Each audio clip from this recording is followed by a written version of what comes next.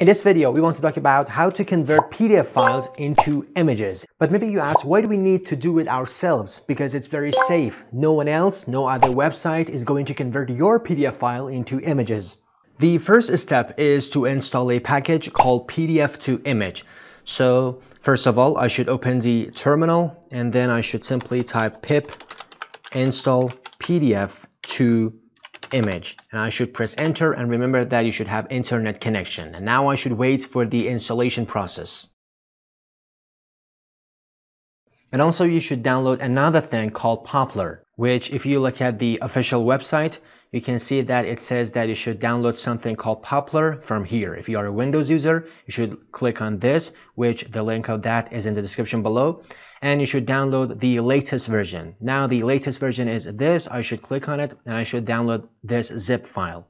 And here we can see here is the file that I have downloaded. So I right click on it and I should extract the file.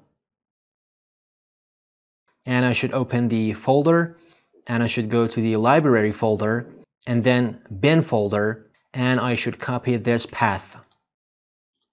And then I go to the pie chart and I should simply type Poplar path, and I should pass the Poplar path. But maybe you ask why we are putting this R before the path of the file. Because if you don't put this R before the path, you have two choices. The first choice is to replace all backslashes with slash, with forward slash, or you can replace each backslash with two backslashes.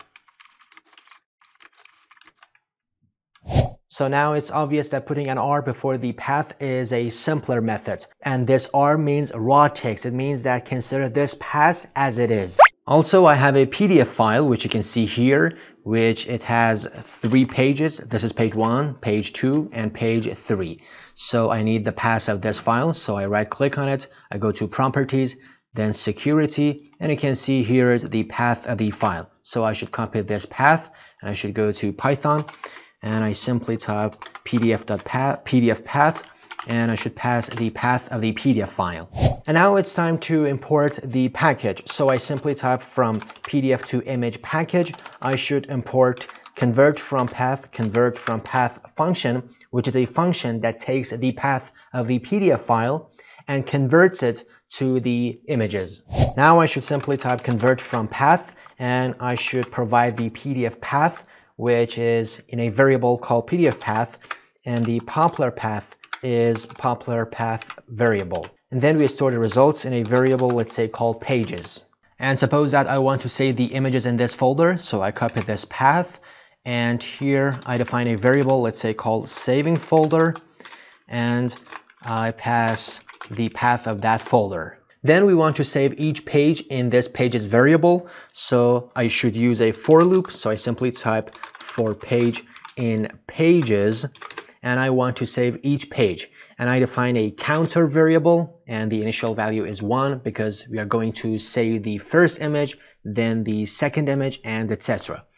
And we define another variable called image name, which is the name of our image. For example, it is going to be image dash and the counter, I mean the first time image 1, the second time image 2, the third time image 3, and the extension is JPEG. But also I want to join this saving folder with this image name. So I use a package called OS operating system. I should import OS, and then I simply type os.path.join, and I want to join the saving folder and the image name.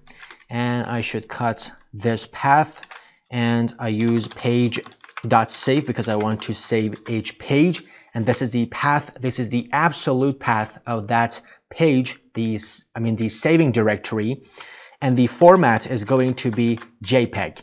And after saving each page, the counter is going to be incremented by 1. So I simply type C plus equal 1.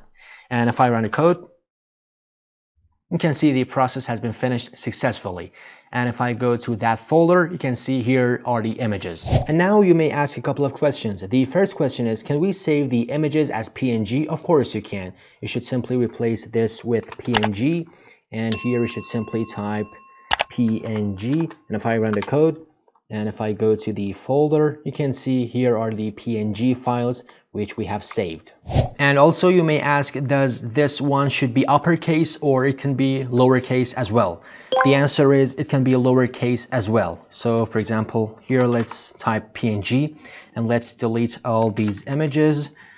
And if I go to the pie chart and if I run the code, and if I go to the folder again, you can see now the file has been saved. And also let's check it for the JPG format, and let's change this with JPG. And if I run the code and then if I go to the folder, you can see now the JPEG file has been also saved.